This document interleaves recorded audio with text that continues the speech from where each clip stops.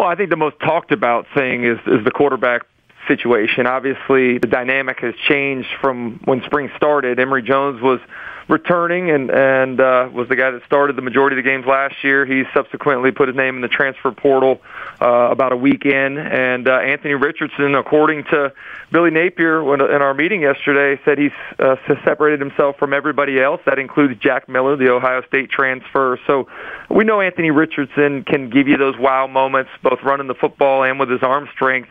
I want to see more consistency throwing the football because he'll make 5 great throws in a row and then inexplicably miss a wide open guy in the flat on a boot or short hop a flat route. So, I think that's what not only the coaching staff is hoping for Anthony Richardson is just to see consistency across the board on both sides of the ball. I thought, interestingly enough, their focus has been on, hey, let's simplify things a little bit.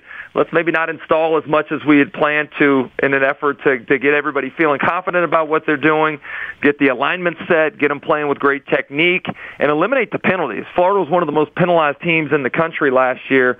That's really been a point of emphasis, particularly after the second scrimmage on Saturday when all reports were that it was one of the sloppiest practices of the spring, far too many penalties, and maybe one of the only times that Billy Napier has shown his frustration with the way that he got after his team following that Saturday scrimmage.